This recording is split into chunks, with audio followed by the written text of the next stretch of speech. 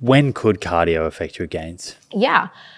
So I don't think we have a specific like cutoff of like, this is how much cardio you need to do. When we look at the data, it's that it doesn't, I think it's really important to make the distinction that cardio doesn't 100% blunt your hypertrophy. There is some, it does suggest that it might for trained individuals, it essentially slows the rate of it, or it's slightly less than what it would be if you were 100% weight training. Is that HIIT and also steady state sort of low There's a intensity mix cardio? of that in the literature of what's impairing it the most. A lot of that has to do with the high intensity stuff. The high intensity stuff's hard because the studies are so variable in what they use and the protocols they use. It's hard to necessarily say. But yeah, I think that it's a blend of both. Like there's some data to suggest like running is more fatiguing than cycling because there's a greater CNS or central nervous system fatigue from the running than the cycling. And then like there is a meta-analysis on the HIIT training that kind of shows that it might impact it, but then you look at the effect sizes and the protocols that they use and the order they did them in, and you're like, it probably actually doesn't really wash out. Does this matter for the everyday person? Yeah, it's the same thing with the cycling stuff and the interference stuff. I'm like, yeah, we might be seeing these small differences in the literature, but like the effect size of which it's happening is something that I think over time comes out in the wash.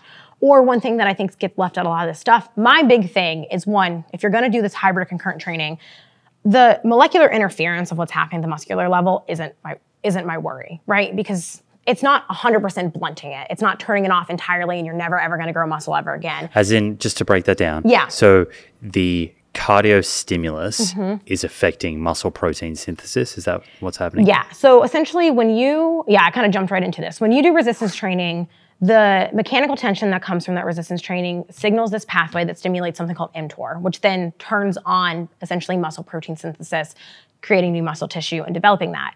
But then endurance or cardio training, essentially the way that those signals are turned on in the body is that it creates an acute energy deficit in the muscle cells. This is one of the reasons that it's actually good for our health because it's creating this kind of energy deficit.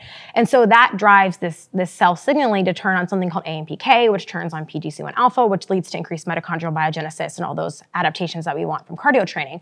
But what happens in that process of that pathway is it blunts that mTOR signaling. So it essentially turns off or blunts or decreases the signaling to the protein that's turning on muscle protein synthesis. And so that is true, and that is very real, but I think that it gets overblown by people to the extent of that's happening, or you can program and make considerations for training around that. Mixed with, I think nutrition plays a huge status in this as well, and it's leading to this. So we don't have these long-term studies of like, well, if you are doing both of these at the same time for chronic use, like how much is this actually blunting this versus how much are you fed versus the perfect balance out of across the week? Like we don't have this. This is just best coaching practices based off kind of understanding how the physiological systems work. But the second component of that is a little bit more of my take on it is there's this central nervous system fatigue that comes from endurance training that in turns reduces the quality of your lifting sessions because you're not able to essentially be as powerful. And then that might blunt and slow those gains and adaptations. And that's where I think balancing that across the week can manage that either by spacing things out across your day or doing things that are more important on different days. So you're rested and recovered between those. And then the cell signaling stuff isn't even necessarily becoming as much of an issue if you're planning things in a way where you're getting the signal that you want when you want it, rather than, meshing everything together. But we're seeing these hybrid athletes now who are doing both at very extreme high ends and making progress. I mean, there was that one guy, I can't remember, I think Adam Klink maybe might be his name, I don't remember. He did a 500-pound deadlift and ran a sub 5-minute mile in the same day, right? And you look at CrossFitters and people at these high ends of these spectrums doing these things who are very muscular and very strong. And I think they're rewriting our version and vision of what that looks like. But I think the important thing is that a lot of these people were strong and muscular before they started it. And I don't think we have data that says, okay, well, if you got strong and muscular first, is that cardio gonna wither you away to nothing? And I think the answer is no. But you kind of have to balance when you're focusing on these maintenance specific goals. And so I like to take something called a seasons approach of like, hey, my goal right now is to max my strength and hypertrophy. I'm not gonna give up cardio, but yeah, I'm gonna pull it down because I only have so much I can recover from in a single given week. But right here, right now, I really need to develop an aerobic fitness base. So I'm gonna drive up that version of my training, but I'm still gonna keep that minimum effective dose of strength and intensity within that here. So I'm not losing that fitness. And I like to think of hybrid fitness as like, it's a very long-term version of fitness, and I know that's hard for a lot of people to think of, is that you're not going up and down all the time. You're trying to build and stack over time. So your fitness is kind of like going small bits over time, but you're increasing both kind of in oscillation rather than, I think a lot of people, well, I'm only gonna run for this 6 months, well, I'm only gonna lift for this next month. Oh, I'm not gonna go back to running. And the goal is to not ever give up one thing entirely, but maybe you're changing the percentage or the priority of that within your life based off your goals or your interest or potentially what you're really lacking and you need to be developing. Do you think cardio should be done on a separate day to strength training? If it's done on the same day, should it be before? Should it be afterwards? Yeah. So my rule of thumb is even when I'm training for my races, I always lift first. I always prioritize strength training first because I think that, cardio training, especially running, right, is going to be more fatiguing.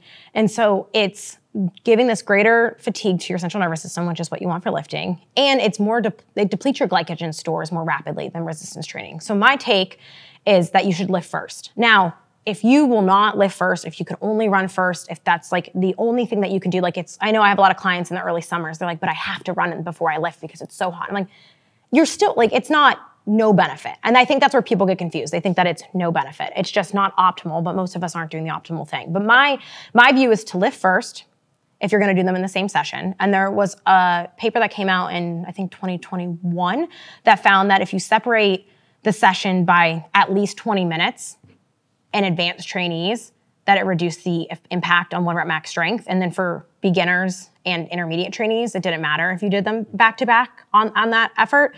And then there's other, data that suggests that you can separate them by 2, 3, 6, 8 hours. So generally I say strength first, cardio after, or strength in the morning, cardio in the afternoon, or switch them if you need to, cardio in the afternoon, strength in the evening, put that space between.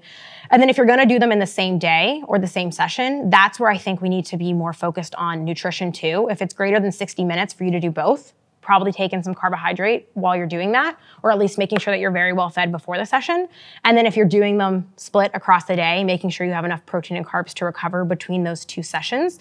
And then otherwise, if you have someone, and I don't think most people need to double up that often. I think most people, they might strength train 3 days a week and do cardio 3 or 4 days a week. You can probably do it all on their own.